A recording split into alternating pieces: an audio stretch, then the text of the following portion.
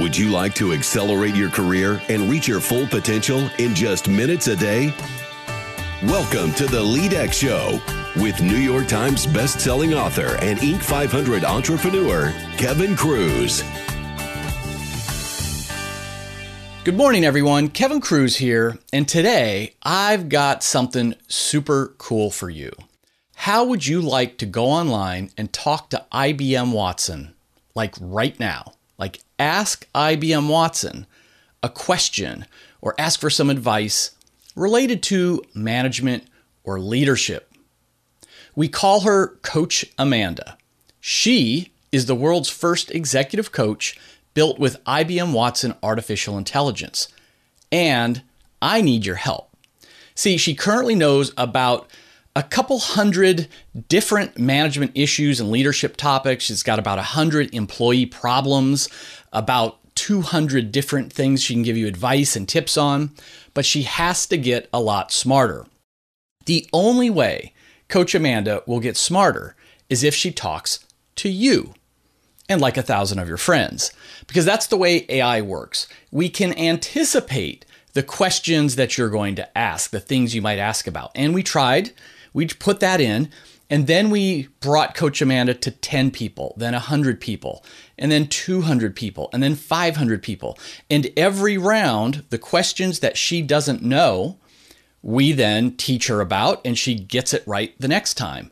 But we now need to go to the world. We need to get thousands of questions so she becomes the smartest AI coach on the planet. So if you want to be one of the first people in the world to talk to a robot executive coach, go to leadx.org/Amanda. So that's leadx.org/AMANDA, Amanda. And you'll be able to just type any kind of question or comment in there. Maybe you got an employee who smells and you got to figure out how to tell him that he smells. Or maybe you got a problem with an employee who's always coming in late. Or maybe you want to get advice on how to increase employee engagement, or you just want to know where she's from and what her favorite food is. Whatever it is you want to ask, go ahead and ask. And let me know what you think of it. You could just send an email to kevin@leadx.org. You don't have to tell us what questions that she missed or got, because we're going to get a report at the end of it that tells us what she missed. But hey, I'd love to know if you think, wow, she's really creepy, or she's really dumb, or she's really cool, or I can't believe she's this smart already. So go to leadx.org/Amanda, play around, and shoot me an email, kevin@leadx.org. Let me know what you think. And on November 8th, 2018, I am hosting a one-day event. It's LEADx Live. The theme is scaling leadership, and we're bringing in about a dozen case studies and panels exploring how can you scale leadership in your organization. These are going to be directors and VPs of HR and management training and development, sharing their best cases and best lessons learned as they roll out new manager training programs, development programs for senior executives, how they are measuring success, and more. Visit leadx.org and click on the events tab at the top to get more information. You can save half off, 50% off, if you sign up before October 15th. That's like not many days from now. So jump on the website, check out LEADx Live 2018, and use the registration code SAVE50 to get 50% off. And before we go to reader email, I hope you heard Monday's podcast where I interviewed Matt Rosetta. He's the founder and CEO of that marketing agency N6A. What a crazy, awesome culture he's created with embrace the pace themes. Instead of values, they have their 6 taglines. They have a patented employee reward system where they give out pace points, and it's all this formula. A really cool guy, cool company. So go back and listen to that episode. And next week, come back, because I'm interviewing Nina Baltiera, who created a leadership user's manual after being inspired by the one that I created. She's awesome, and I'm still a big believer in all of us creating our user manuals, not just the managers, by the way. And of course, we're continuing our free course of the day. Go to leadx.org every single day, and you don't even need an email. Just click the play button, leadx.org/personal, to get your personal training of the day. Tell your colleagues about it. Why wouldn't you? Free resource. Hey, if you'd like to learn how to double your productivity without feeling so overworked and overwhelmed, you might like this question from KT. KT writes, I'm a student currently in my last year of schooling. It's quite tough as I'm juggling a lot of things. I'm the games captain, a prefect, taking part in the school netball team, hopefully the captain of the team. Having so many goals and duties, I'm trying to deal with all the stress and to achieve good results. If I don't, then I'll be putting my parents' money and my time to waste, which is the last thing I want. So could you please advise me how to juggle all these responsibilities and yet keep time to do self-study when I also have classes every week? KT. Okay, so this is tough love for KT and all of you out there. No, we cannot have it all. We all have the same 1,440 minutes, and we must get really clear. So stress comes from when we deny the reality and think that we can or should have it all. And it comes when we haven't paused to think through the priorities and schedule them in our calendar.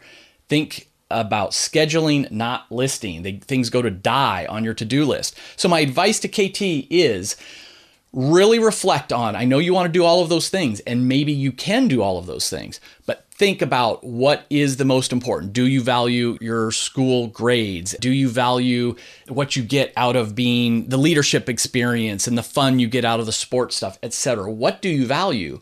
And what does good look like to you? So do you need to study 1 hour every day or 5 hours every day? Are you going to dedicate 2 hours a day to your sports or 30 minutes a day to your sports?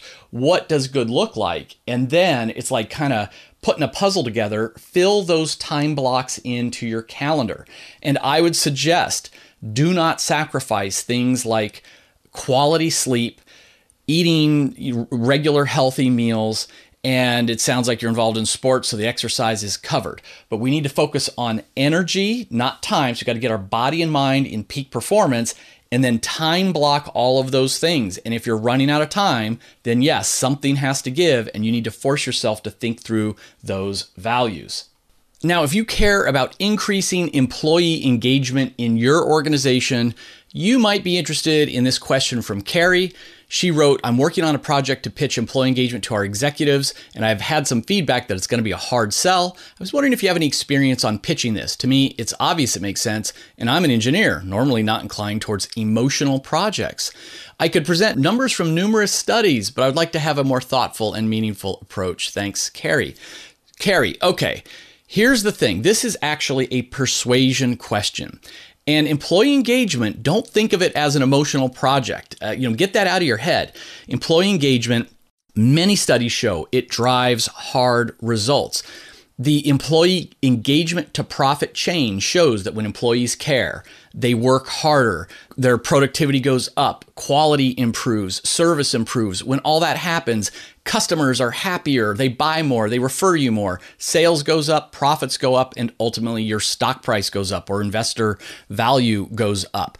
So this is soft stuff that gets hard results. And the reason why selling to the top can be hard is when they think this is just about making employees happy. It's about keeping everybody happy or satisfied. So you need to start and explain, look, employee engagement is all about getting emotional commitment so people give discretionary effort. This is a way to get team members to give it their all, and that impacts the bottom line. You start there. Now, in persuasion circles, everybody knows we actually decide for emotional reasons. We justify it to ourselves with logical reasons. So you do want to give the logical reasons. These are the case studies. Look up the famous Campbell Soup, Doug Conant employee engagement case study. Have all your research ready to go, that data. But then it's stories that move people emotionally. So you want to talk about what the future will look like with just a 5%, 10% improvement in employee engagement. Other just quick tips.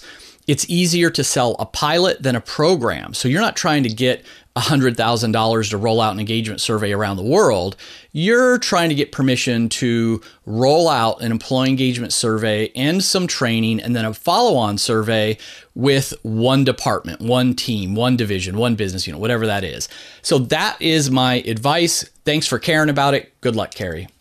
That's it for today's show. I hope you will leave a 5-star review up on iTunes or Stitcher, wherever you are listening to this cast. Those ratings go a long way to helping us to attract new listeners and to keep the show going. Also, if you're interested in more content on those reader questions, don't forget, I've got a really cheap, readable, awesome book called Employee Engagement 2.0. I also have a book called 15 Secrets Successful People Know About Time Management. And new on audio is my book, Unlimited Clients. That's the book where I explain how I spend an hour a day to connect with people, to build my personal brand, blah, blah, blah. Thanks for all of that. And remember, leadership isn't a choice, it's influence. So we're leading all of the time. How are you going to lead today?